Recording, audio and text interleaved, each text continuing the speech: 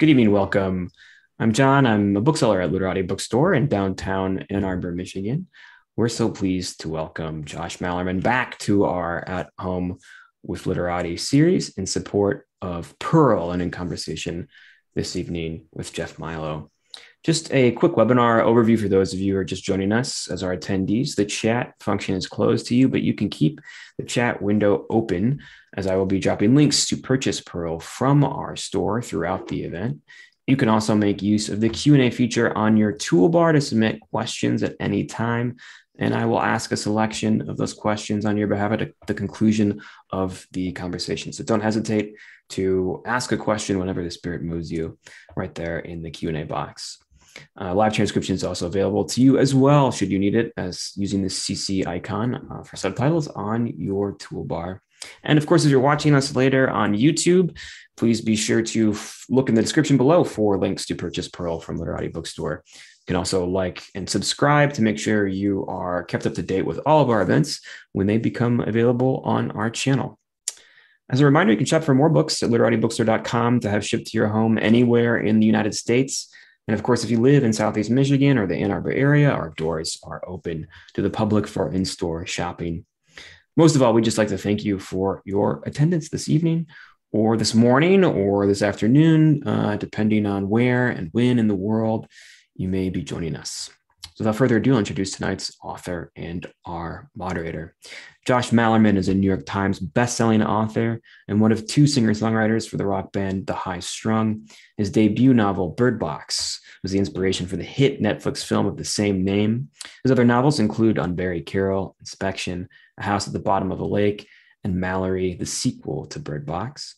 Malerman lives in Michigan, and he is joined this evening by fellow Michigander Jeff Milo, who's a music journalist who's covered the Michigan art scene for 17 years. He hosts and produces the podcast A Little Too Quiet, where he regularly interviews authors about new works and the creative process. When he isn't coordinating media, marketing, and events for the Ferndale Area District Library, he's a reporter at large for WDET's Culture Shift. Please join me in welcoming Josh Malerman and Jeff Milo into your living rooms. Hey. Good evening, Josh. How are you? Outstanding. And I'm exceptionally excited to be here with you. Hi, Jeff. How are you doing? Hi. Congrats on the book. Thank you. I'm trying to keep count. I believe this is 10 or is this 11? I think you're right. I think it's 10. This is the 10th. It's Pearl. Buddy. And I don't want to get into hyperbole right away, but I think this might be your scariest book to date. How do you feel about that? How do I feel about that? That's huge. That is a huge compliment. Having read all your books, I believe it to be your scariest. And to just open up that question a little bit more, talk to us as being a horror novelist. I wonder if you see it as some sort of challenge or a hurdle or a trap or some sort of invigoration where you are more or less, if not tacitly, expected to up the scares book to book, don't you think? Because you can get to a certain point. Do you feel like you can't pull it back? You have to almost up it. I wonder if that ever goes through your head. Well, that definitely exists within the book itself, right? Yeah. So I talked to a friend about this, fellow horror author, John Langan, and we were saying how when you start a book, often you'll have like 4 scares or landmark scares or something in mind. And then we were saying, hey, instead of spacing these out, right, let's try to open our books with these 4 scares. Sure. And then try to outdo ourselves for the rest of the book, as opposed to like quiet, landmark, Right. And both of us, I think, agreed in that conversation. We're like, all right, that's what we're going to do from now on. And I have thought that way since then. It's interesting, sometimes, and in terms of book to book, sometimes like scenario could count. Like this is a freaky scenario, like Inspection. Sure. Or Smoke in Unburied Carol is maybe freakier than Gary in Bird Box, that kind of thing. So I think there are ways to try to outdo yourself without necessarily feeling like you have to outdo the entire book before. I think that's interesting, landmark scares, because what I'm responding to, and this is not a spoiler, folks, But I think I can say that this book gets scary fast. Maybe that's what I mean. The characters are thrown into a scary scenario rather quickly on the farm, Copple Farm, right in Chowder, Michigan, Mm-hmm. which you have located near Goblin. Mm-hmm. Um, and I think that's what I'm responding to is that it goes from 0 to 10, and then you bring it back down. You're like a little symphonic conductor here with attention. But let's talk about this scenario. We have a pig, a male pig named Pearl, with it's a rather big pig at this point with a bad eye, and rumor has it that this pig is possibly telepathic. Now, What? well, all right. No. It's your book, man. I know. Keep going. And where the scares really elevate is that there are some local teens who hear this rumor and they come to the farm, technically trespassing, to investigate that. And that's where things kind of go haywire because the rumors, let's say the rumors prove to be true. It got me thinking that there's this saying that you can learn a lot about a person with the way they act around animals. Sometimes people are very disquieted and discomforted by being around animals. And a pig in general is cute to some, but very disturbing to others like me. So I guess talk about that, talk about where this inspiration came from and why a pig. Okay. All right. Awesome. Well, I think that one of the unsettling things that can happen with an animal is when you recognize like legitimate intelligence in their eyes. And I understand I'm a huge animal lover. So I mean, all animals are brilliant to me and insects and everything. But there are certain animals, certain dogs, and certain, not just certain breeds of dogs, but certain dogs within just almost at random, it seems, where you can actually sense a higher intelligence going on. And I think it's one of those things that is a little bit, it's like in the eyes. Yeah. You know, and you can just like when you meet someone for the first time and a person, and you sense more going on than maybe somebody had met before, whatever. And so like if I see videos of like a whale checking someone out or like that, the way that they look at something, there's a sense of examination there. There's a sense of like study there. And that same thing is true of like Weimaraners, German Shepherds. Sure. What's the sheep, the shepherd dog?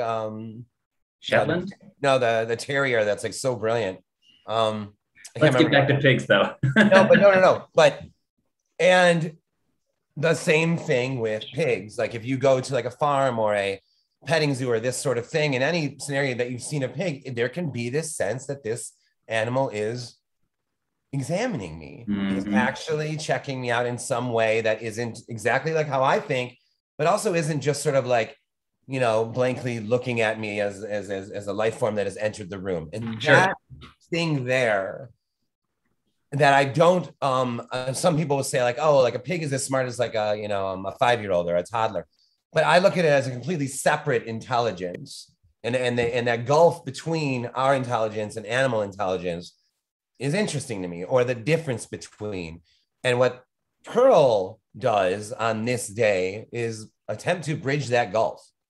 This is the day where Pearl, who's always had something special to him, something frighteningly special to him, this is the day where either he's hit some sort of maturity or some peak mental faculty where this animal's like, today is the day I'm going to explore the extent of my intelligence. And there's something really frightening about that if you're a person around there for, I don't mean to go on forever, but for a couple of reasons. One is just the fact that like there's a sludginess to discovering, just like walking for the first time. There's a sludginess to discovering or playing with your intelligence for the first time. The other thing is that Pearl has every right and reason and totally justifiably to wreak havoc on the town that he lives in. And so what a day to be drawn to the farm. Indeed. That is what's so fascinating about Pearl, as readers are going to discover, is that there's a mixture of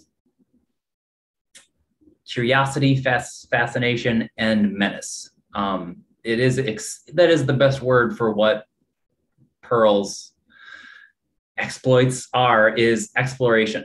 How far can I go to that extent? Because, folks, this is a book about a telepathic pig.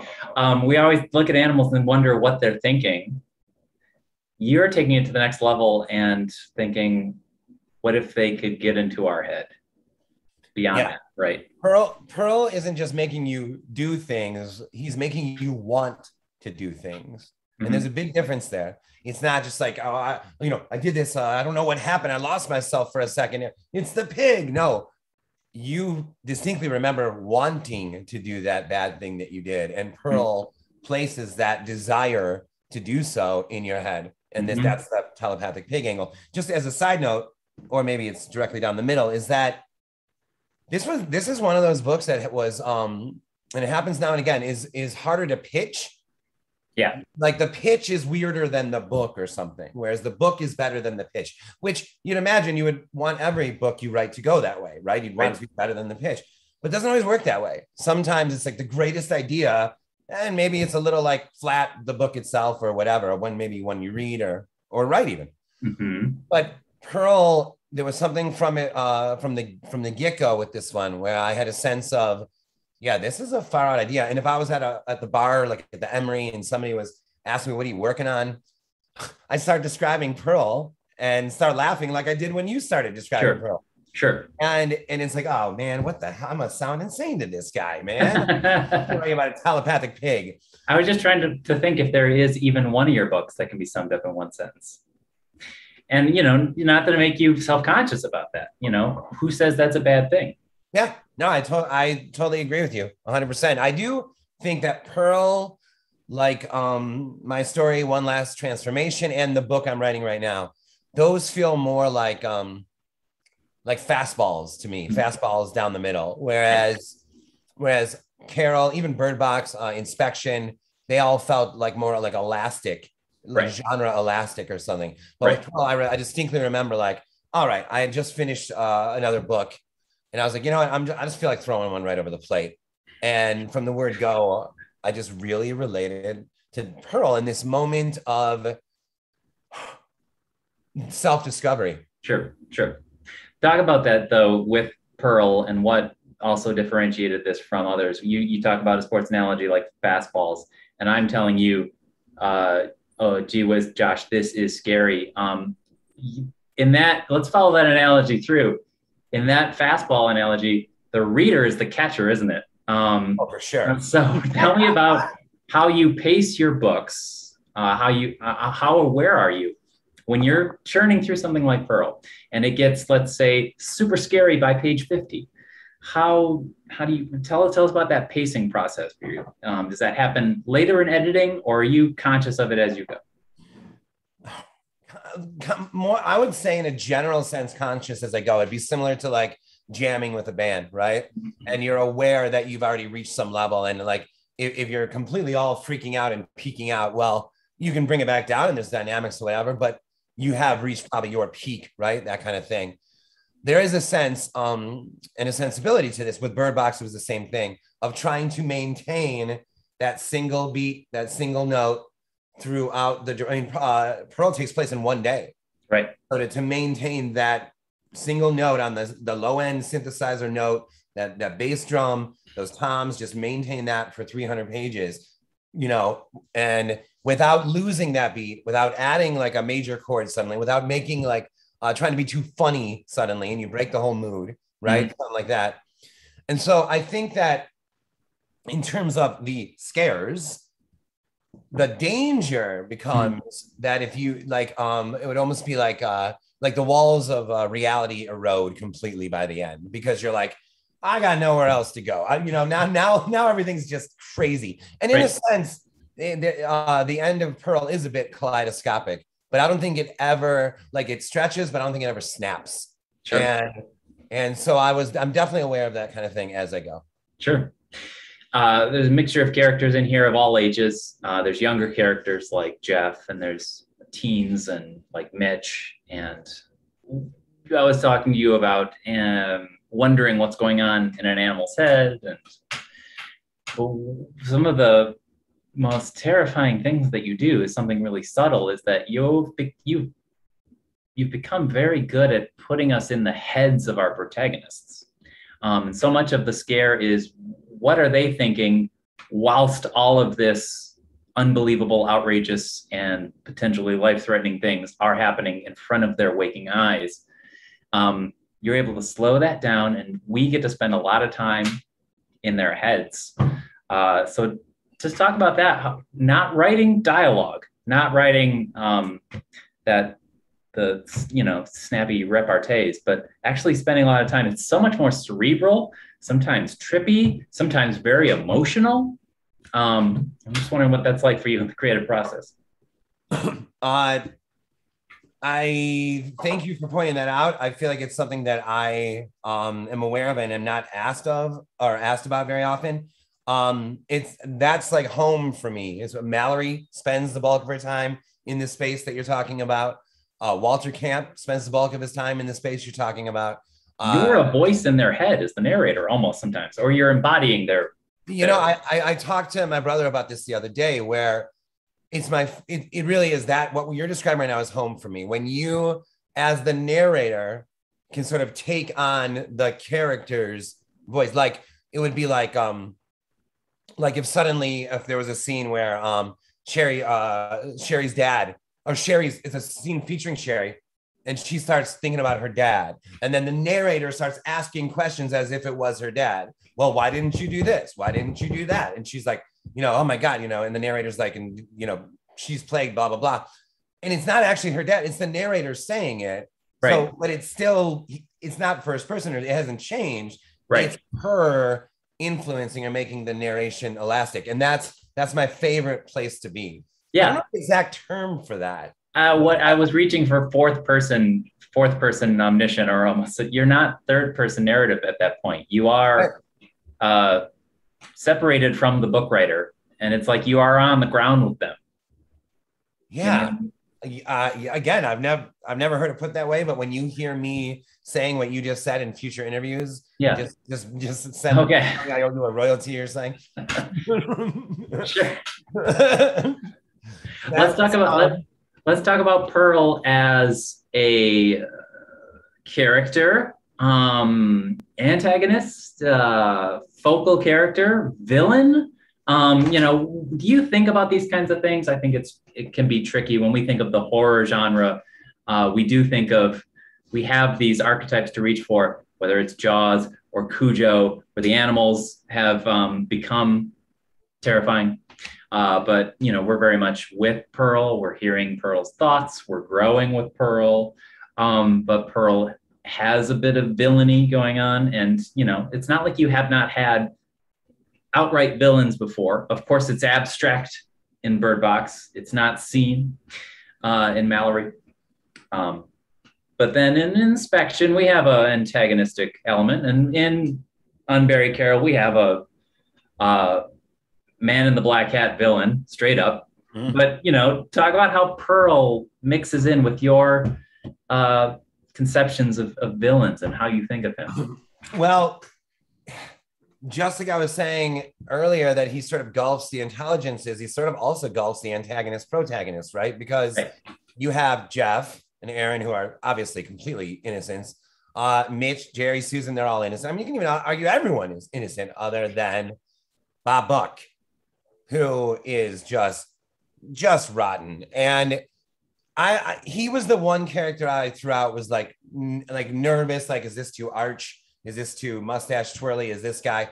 But I had so much fun writing him. And it's that fourth dimension thing you were talking about, fourth, perspective, that I had so much fun writing him and his relationship with his wife, who buys him like a pink suit.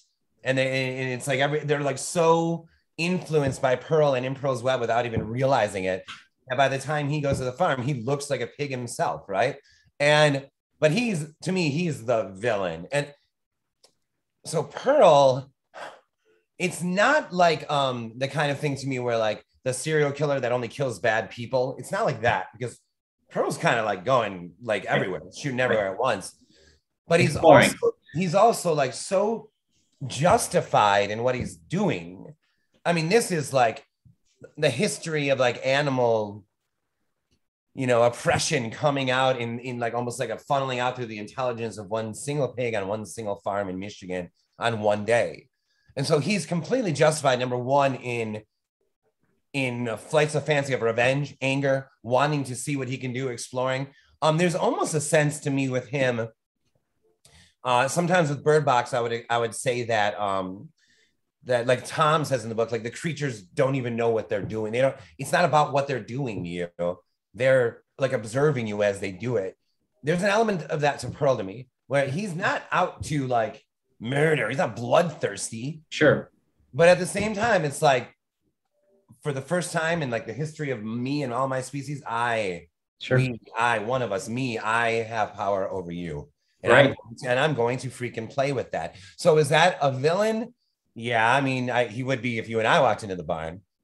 But he's also a hero in a sense to the history of animals. And this is where, I'm vegetarian.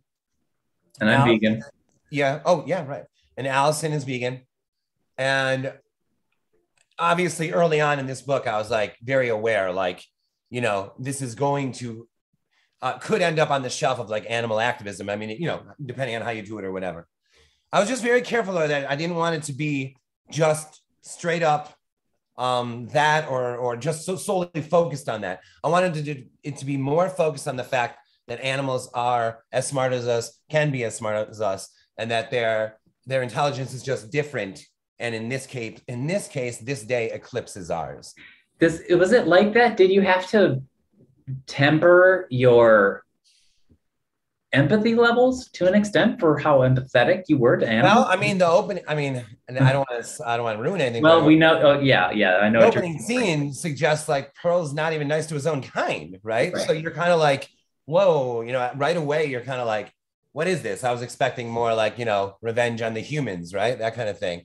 But that's sort of his moment of like, all right, I am above the pigs around me. Like, not by it's not like he was bit by a radioactive spider or something. He's a radioactive Charlotte. Right. He's just like, for whatever reason, he was born this way and here he is. And so I would be proud as hell if this book did end up in the animal activist, like sort of like sector of like, if somebody was interested in that, they would read Pearl. I would love that. But I would also caution that Pearl isn't only sweetly presented. Sure. Yeah, I mean, not even completely justified, but not necessarily playing nice as he's exploring himself. Right. And this other thing is that we're seeing the story from everyone's side. There is, we get to see the farmer, his daughter, her kids, and then these Scooby-Doo teenagers investigating a mystery at the beginning. And we get to get into all their heads. And frankly, you're telling us they are terrified, and for good reason. Who has ever heard of a telepathic pig?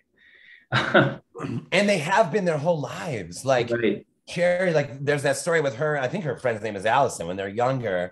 And her friend's like, oh, what about that one? Because Pearl sits in the pen and there's that almost side eye watching you walk by. And you're like, that one knows something. Right. And obviously Koppel's been like the farmer for those here. Right. Has been nervous about this thing forever. And so is Bob Buck. And so, remember the county fair scene? Right. And that cop, like, he's like, when he sees Pearl now, he's like, I should have arrested him then. And he's not talking about the farmer. He's talking about Pearl. Right. There's something there. I just sense something. Yeah. I'd like to bring this into the conversation. You and I have chatted about it before, but there's this, I guess it's a theme, or if it's a trope or whatever you want to call it. But when we are thinking of Bird Box, we are trapped and we're hoping to escape. There are entities out there, but we're in a safe house and we are hoping to get out. We're hoping to move on. Maybe we can. And if we're thinking of Unbury Carol, there is a sort of pursuit aspect to that. There is, and when we think of Inception, we are thinking of this tower and we're trying to get out. We have curiosity to get out. Pearl has curiosity to get out. It's continuing, Josh. Can you talk about this? Yeah, it's the kind of thing you don't recognize a pattern. You can't recognize a pattern in what you've written until you've written a number of books, right? Because then you start to see phases and Sure. patterns and what you're describing exactly. The river in Bird Box, Mhm. the trail in Unburied Carol. I mean, like even those, the path, he calls it the path in Black Mad Wheel. Right. The But train and Mallory. right, the train in Mallory. It's always this sort of like, and this is totally subconscious, but or as you're saying, the trapped in the world of Bird Box, the trapped on the farm, and the curiosity too. I think that these things are, I guess it's like, it's more, I think Pearl is more akin to Carpenter's Farm. Yeah. Not just because it's a farm story, but because it's like an identity crisis. Mhm. Like it's almost like Pearl ate some of the crops on Carpenter's Farm. Mhm. And is now in that got into the intelligence Sure. in Carpenter's Farm, and already has the pig intelligence, which again I would never suggest is beneath ours, just different than ours.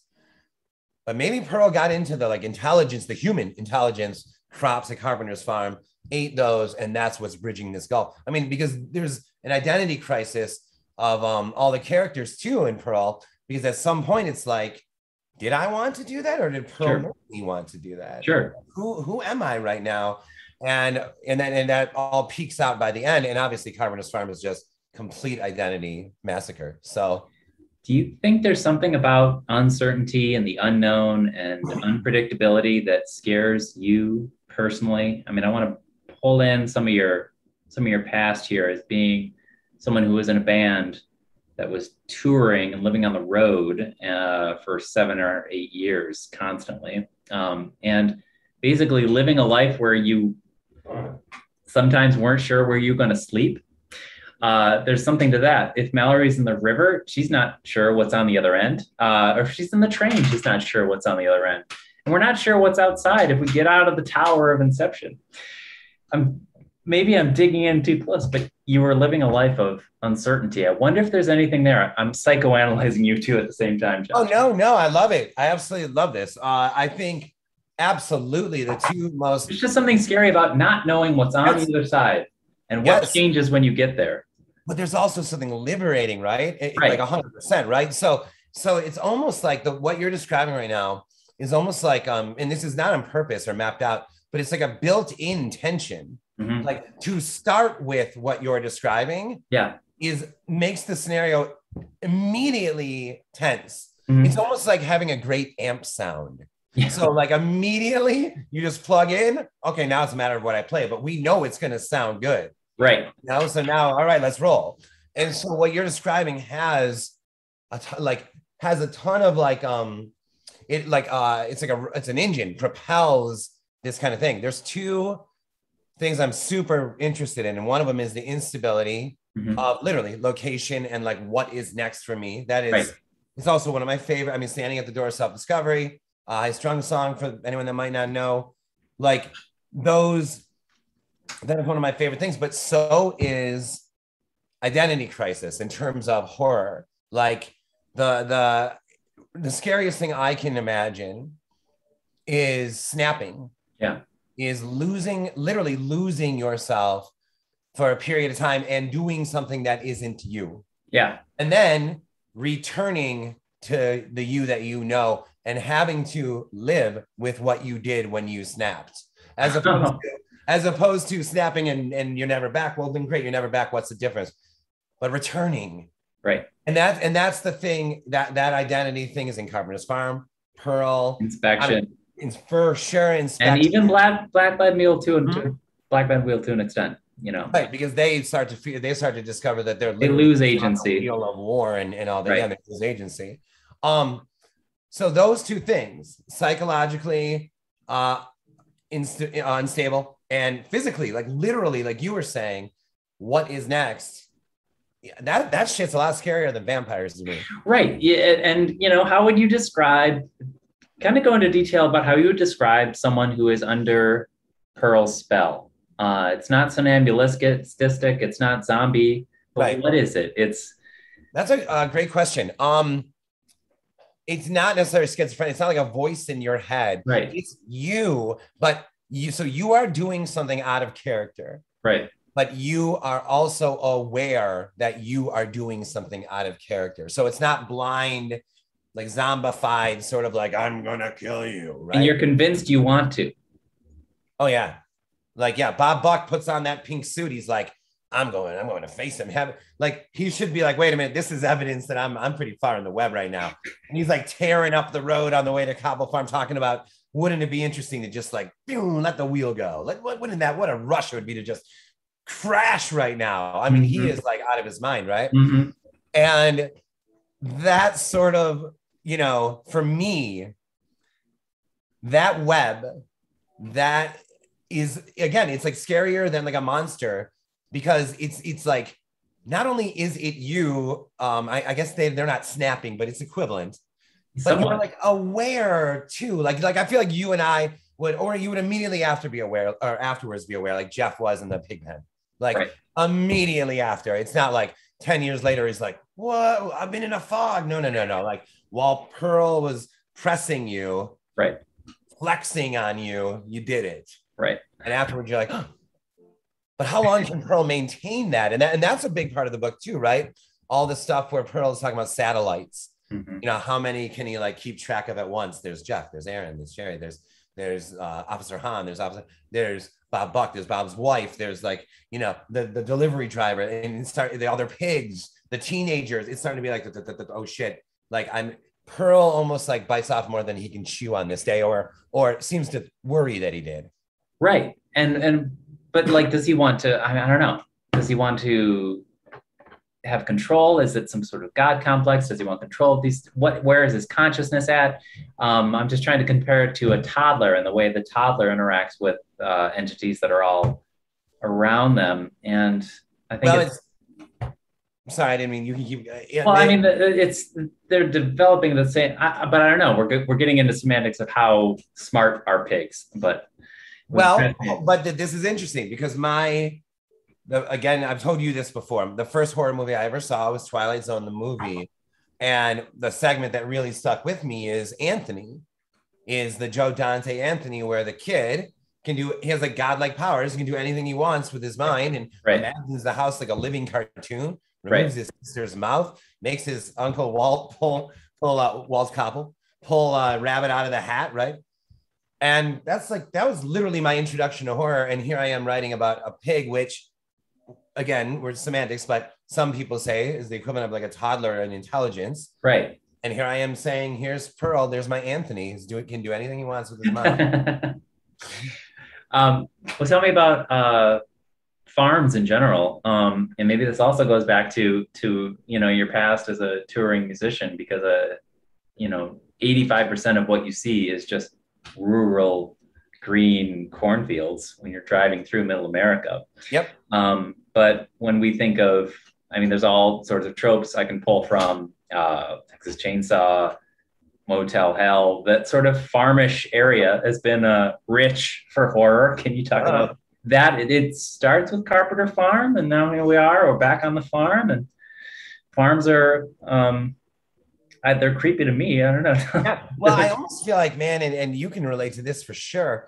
It's almost like a rite of passage to like, as a teenager in these parts, like be like, hey, let's take photos in that abandoned barn. Right. Let's take photos in that abandoned. Let's drive down that old road, the old lonely road. Yeah. Right. Let's just do it. I remember being so thrilled, like with Derek, when we were like in like 17 or something and talking about that, like, let's take photos in that like barn. Let's go in there. It's almost like they're like, for whatever reason, maybe it's like sort of this organic isolation. They become like little like pockets, little Twilight Zone-y pockets. Yep. When you drive by, like even a farm that's not dilapidated, like a farm, and there's a sense of like there's its whole own little world there. Yeah, interdimensional nexuses or something. Yes, exactly. That's the title of the next. There you go. That's the title of the trilogy. Yeah.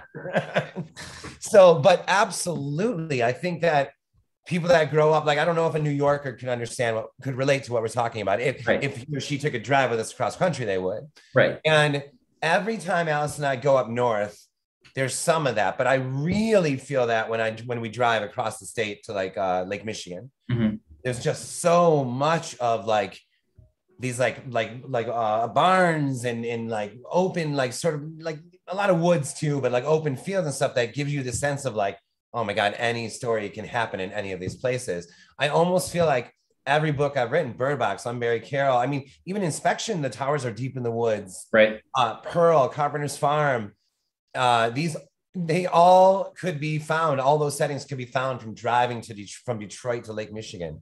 Yeah, I think you're right. And they all have that isolated element. I think that I remember reading Carpenter's Farm, and for anyone who hasn't read it, it does flash between a group and then one friend who did not go. And that one friend, I think, is sort of in a busy urban center. Yes. And I remember that being like, oh, this is kind of the first time I've been in a busy urban center in a Josh Malerman book.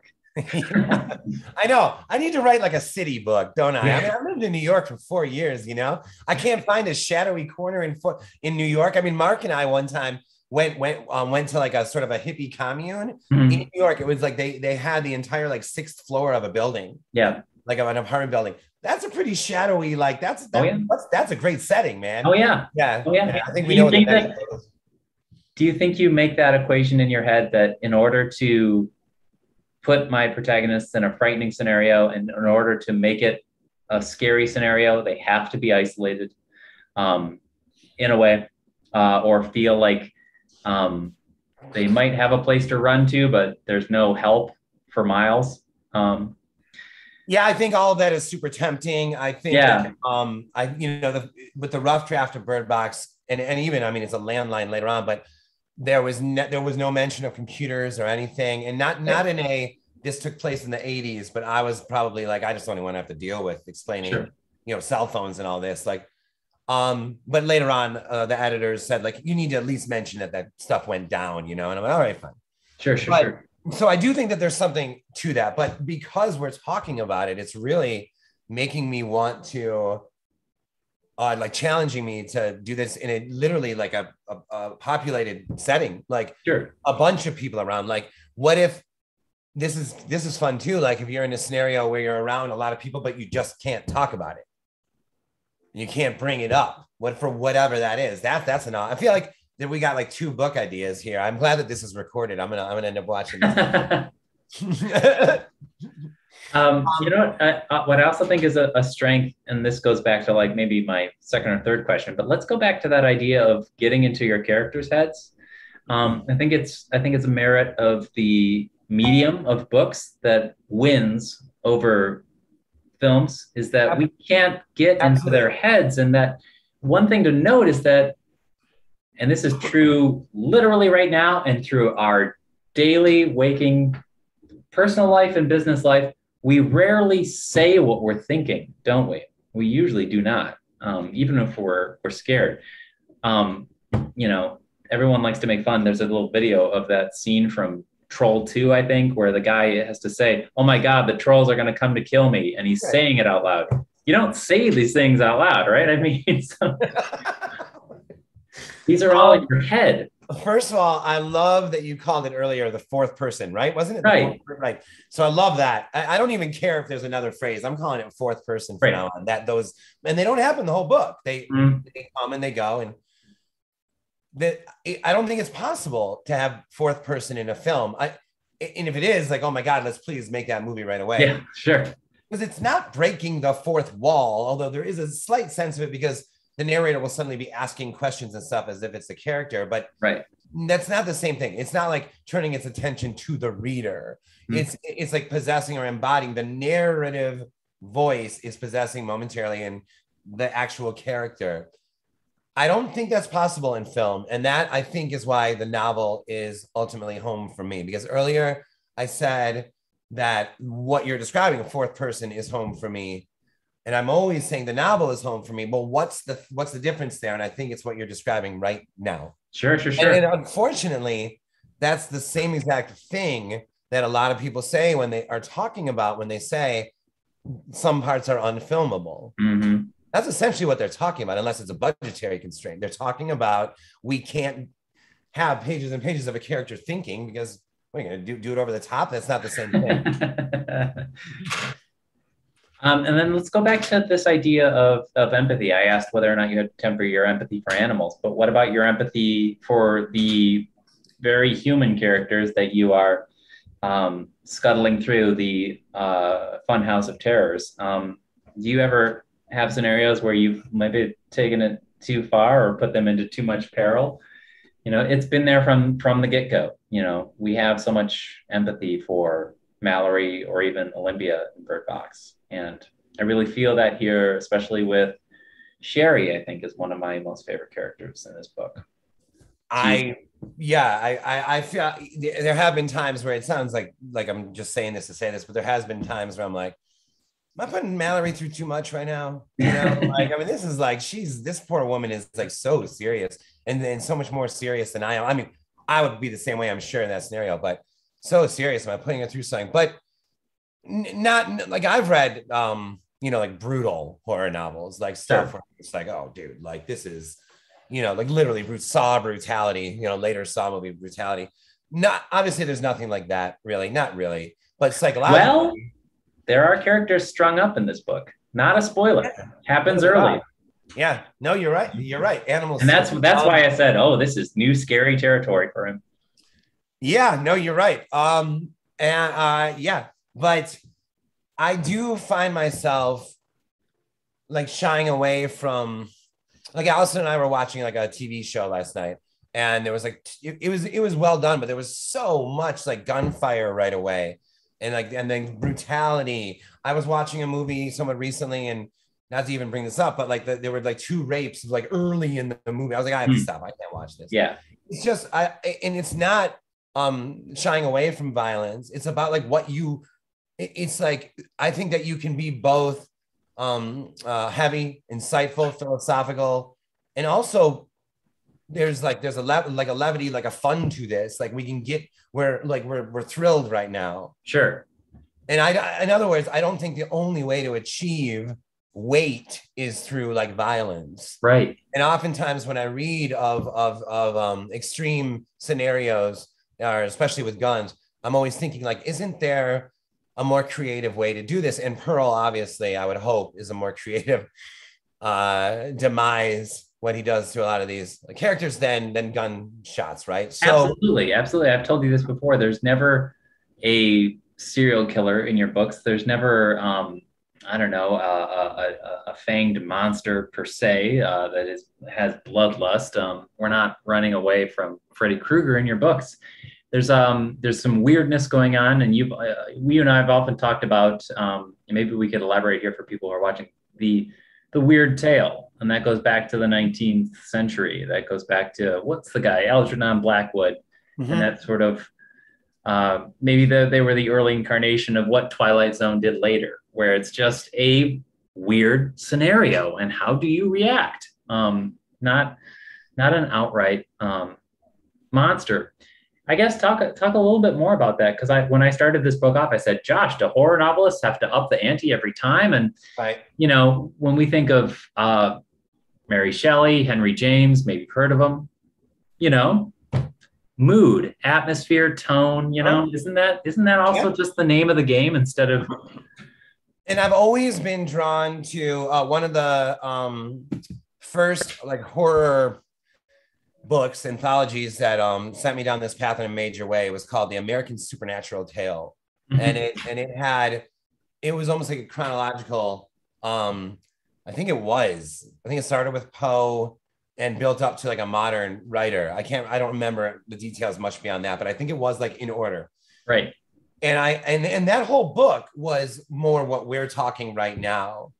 And oftentimes the weird tale is really ascribed when something's unnameable, unseeable, like Bird Box, right? Yeah.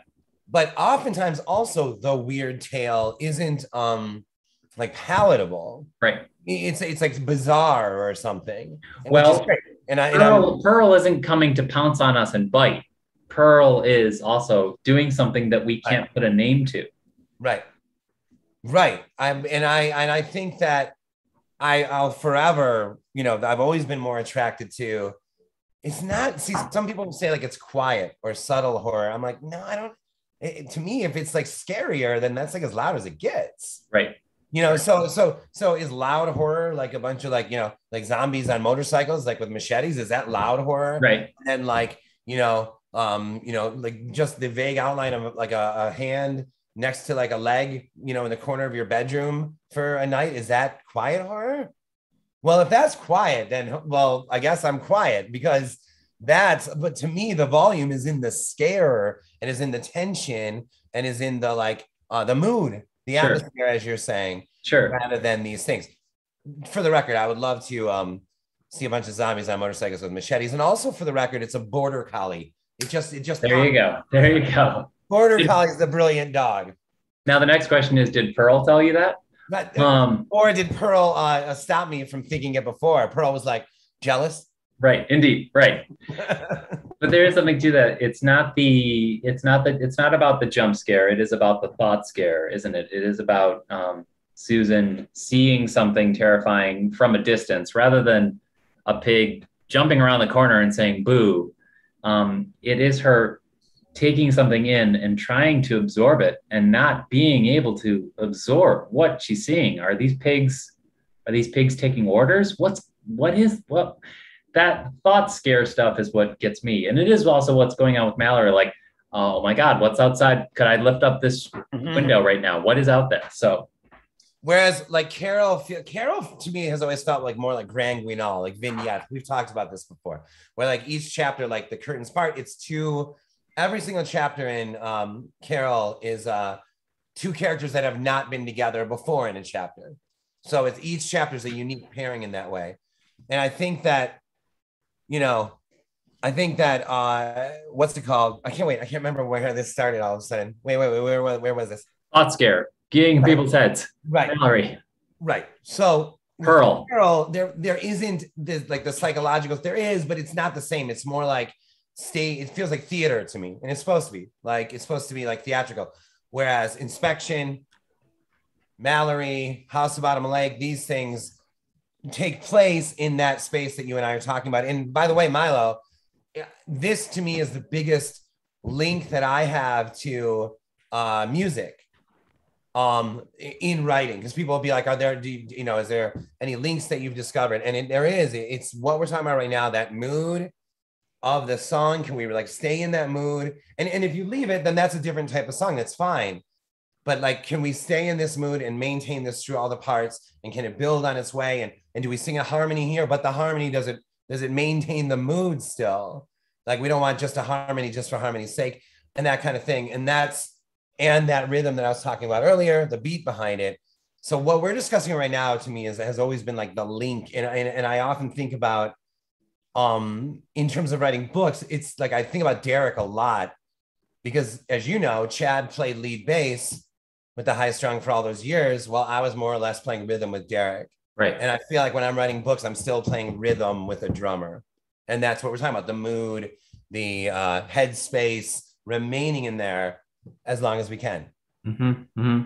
Yeah, because when we think of horror and these scenarios of these kids or adults encountering this pig, or any scenario, it could be zombies on motorcycles, then the way that a protagonist will probably respond is sheer panic. So how do you pace that?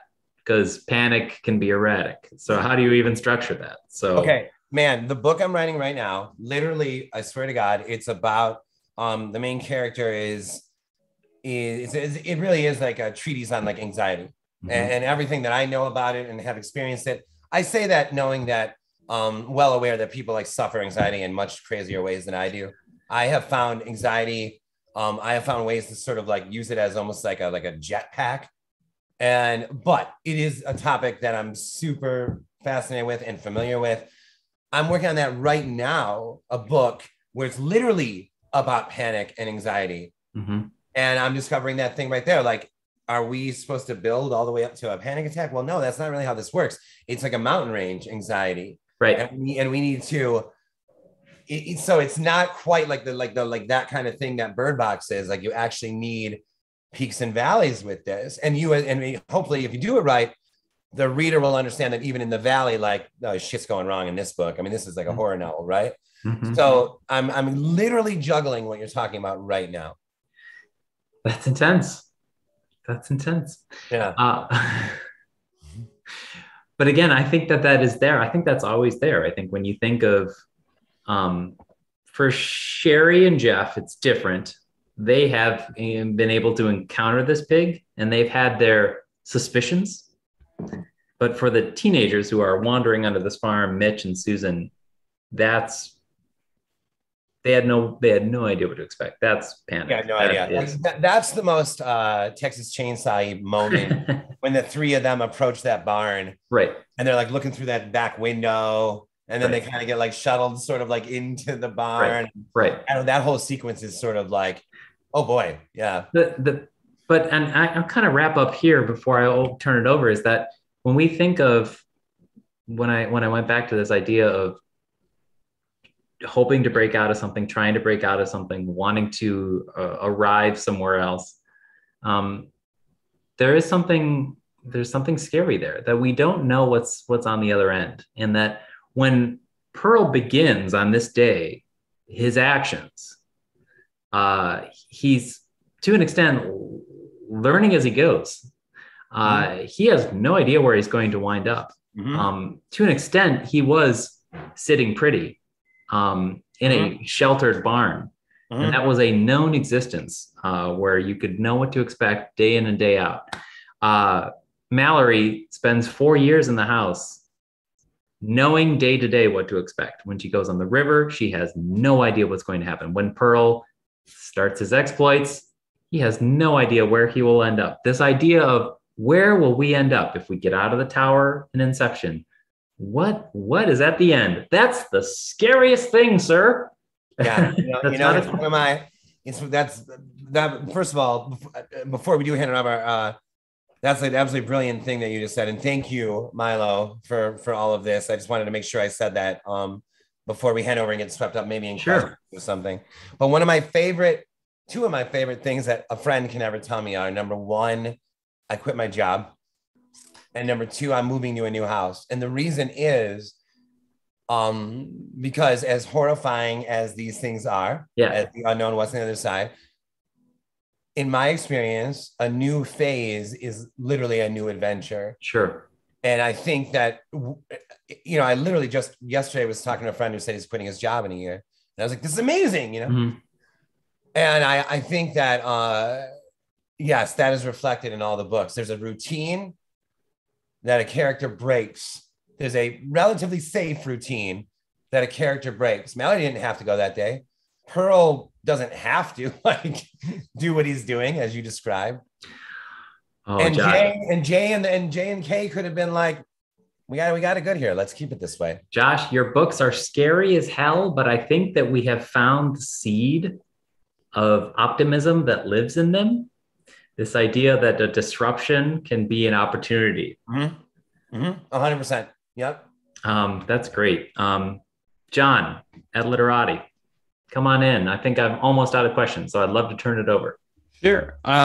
We have sort of a comment / question, I think, about something that you both were discussing earlier in the conversation, then returned to very recently. And so I'll read this comment from Alex, and I think we can respond to that. And I think that will be about what we have time for. Alex writes, doesn't the fact that internal themes or mental description that a story brings forth outweigh the need of pop scares or base terror? Yeah, for sure. I feel like the idea that a story needs to be more scary or terrifying than previous work from an author lends well to a marketing department, a publishing house, but flattens, for lack of a better word, the overall narrative piece of work. If how scary something is becomes the measure of the work, then wouldn't a horror writer be limited in both scope and publishing by their ability to give the reader more goosebumps rather than meat, so to speak? Yeah, sure. Yes, of course. Jeff and I definitely both agree with that. But at the same time, I don't know if anything beats here and this is your scariest book. For whatever reason that is, because there is like the child found love with horror, who grew up to be a horror author, who is still sitting in this meeting right now, or in this meeting right now, and he just wants to scare someone. So yes, while all these huge themes are going on that we're talking about, identity and stability and escape and curiosity and new phases, all of that, if somebody walks up to you and you're like, dude, that book scared the piss out of me, I'm like, yes. Well, do comedians want to hear that their stand-up was the best stand-up yet? Right. The funniest. Absolutely. This is the funniest. Like, to me, that's almost like, did they dance tonight at the show? They were dancing tonight. Yeah, they were scared tonight. Right. Yeah, but that is such a great point in the Q&A. Such a great point, though. Yeah, 100% agree. Absolutely. 100% agree. Well, that's the only question we have for this evening. Jeff, if you have one more question you'd like to ask Josh, otherwise I just always bore authors with asking them what they're currently reading, which Josh has already had to do for us. Well, this is kind of a future plans question, but I was curious for fans' sake whether or not Josh was going to commit to a farm trilogy. Yeah, I am. I don't know yet. I was thinking though, it could be the third one could be an album.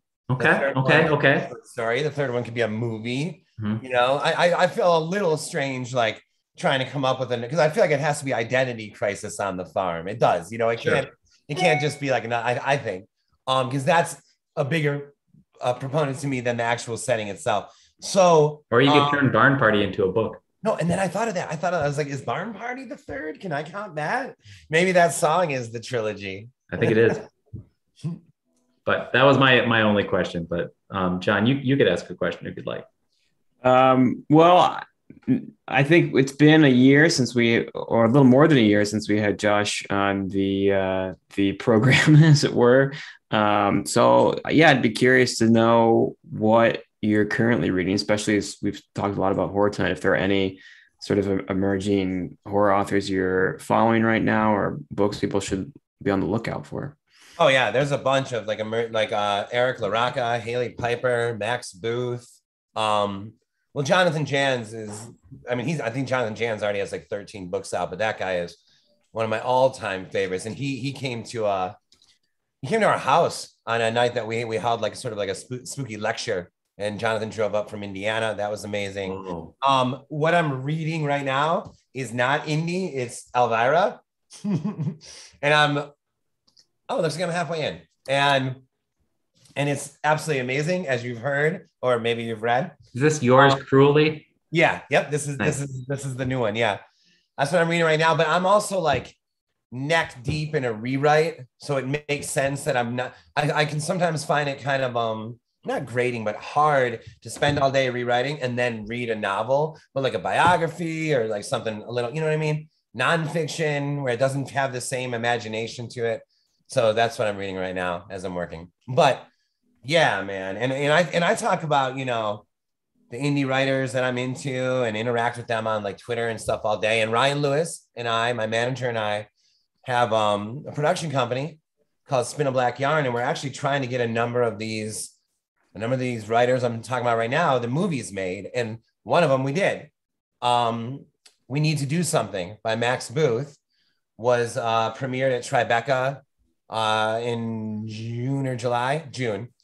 And it is in theaters right now. And so, and it's weird to call him like an indie author, because like that somehow that always like indicates like some sort of size. And I don't really believe in like who's bigger than who, what's the freaking difference, right? He's an author and he's a great one. And he wrote the movie and we produced it, Ryan and I. So we are definitely in tune and in touch with that indie, that side of horror right now.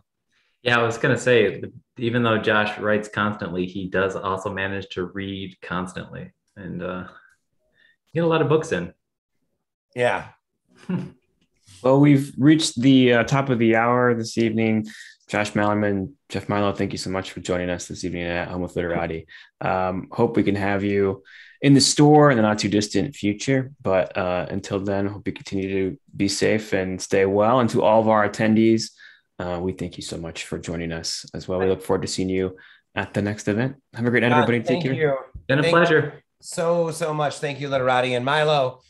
Thank you. That was freaking awesome. Thank you, buddy. Yeah, that was absolutely amazing. And as philosophical and as insightful as I was hoping it would be, I had to be sharp for that one. It was great. Thank you both. Take care, all.